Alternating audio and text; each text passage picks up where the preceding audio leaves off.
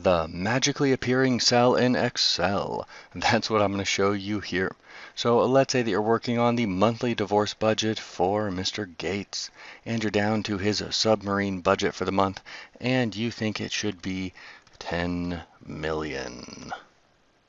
And that's enough, Bill. Okay, so it's not allowed. Maybe we should put it down to 9 million. I think he can run his submarine on that, maybe. All right. Okay, so that's good enough for Bill. Not too much. So this is the magically appearing cell, and I'm going to show you how to make it and make it so it's dependent upon whatever else is input into the worksheet. I have removed everything, so there's no more magic here, and all we really want to do here is to add a little bit of conditional formatting with a special little number format trick. So the first thing that you do is input the value here that you want to appear. That's enough, Bill. Okay. And you can add formatting here or any conditional formatting, but I'm going to add a little bit of formatting here just to make it easier on me for the conditional formatting. So just make that guy red. And now we have to make a formula. And the formula should say either true or false. That should be the result of it at least. And we want to say if this is too much, then this should appear. But what we have to do for the conditional formatting is to reverse that and say if this does not reach a certain amount, then we hide the contents of this cell. So we make a simple little formula, sum, and we sum these values, and then we make a little check.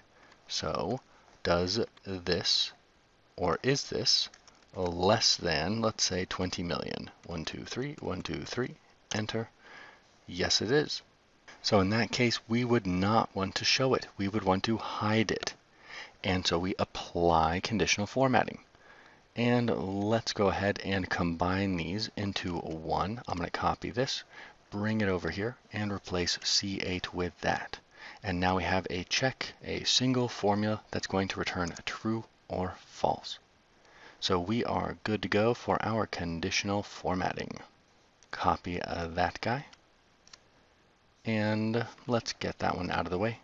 Select this cell, go to conditional formatting, new rule, use a formula to determine which cells to format, and paste that guy in there.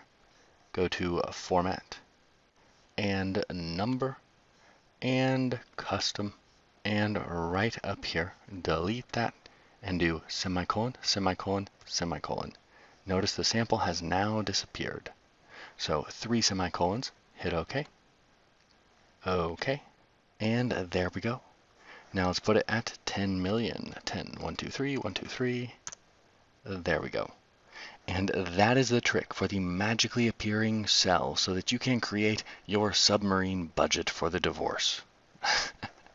So conditional formatting can be used to do a lot of really helpful, useful, and kind of trick things.